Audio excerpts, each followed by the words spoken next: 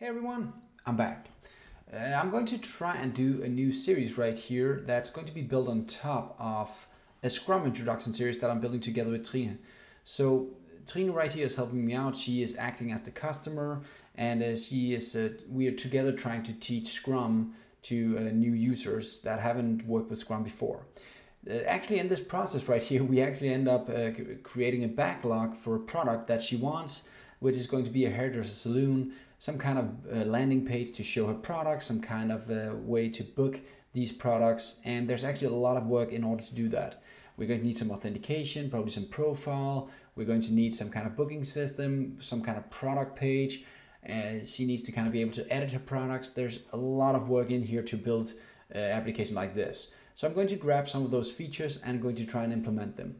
Now, I already picked the technologies I want to use. I want to use Angular as my front end again. I know I've already made a lot of videos about Angular, so there's a lot of things that will be repeated, but I want to just show it again and use some of the basic features we need in Angular, like forms, observables, modules, dependency injection, routing, navigation. I skipped the HTTP client because this time we're going to use a socket setup instead, using the Firebase setup, and we're going to get real-time data from that. But we might need an HTTP client later. Maybe we'll get into that if you want me to.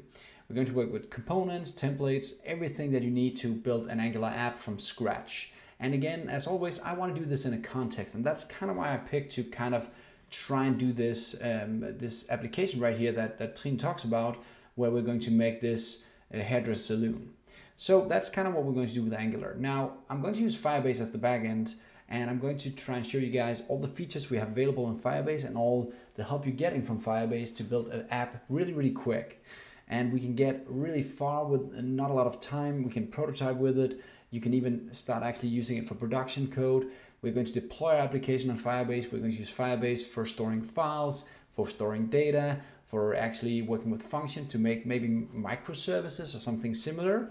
And we're going to also use Firebase for authentication. So Firebase is going to be our main part of the application. That's going to be the root and the heart of the application in this case, where Angular just is going to be a front end for that heart of the application. Now we're also going to talk about NGXS, because maybe I don't need to go to Firebase to get data all the time. Maybe I can store the data locally, and that's kind of what the state management is all about. And I'll show you a bit about that as well when we go into some more advanced features in Angular.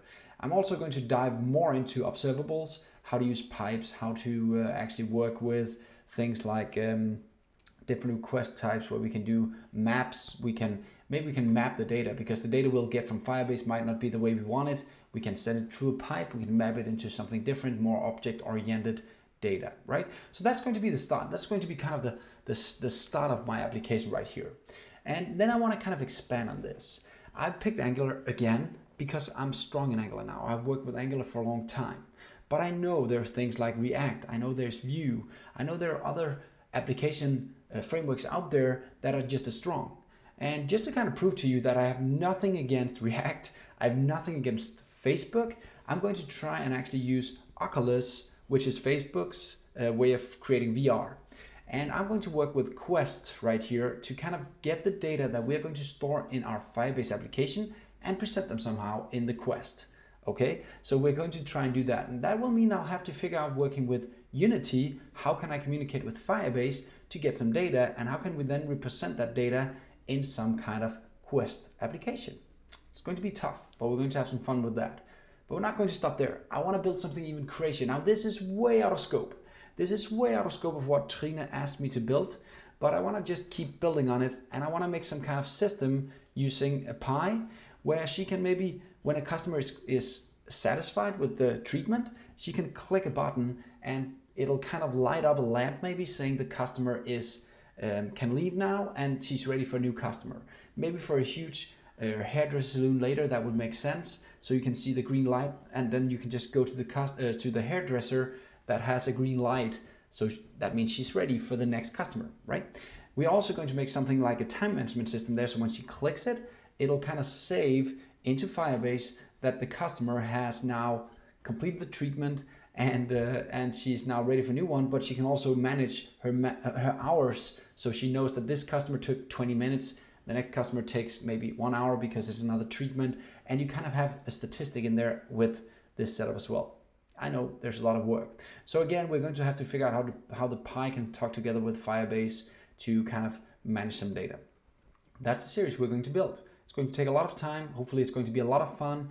And I know there's a lot of stuff going on, but hopefully, as always, you end up with getting at least something from this series right here. And you can just, I'll try and give it good titles so you can kind of pick from it what you want to check out.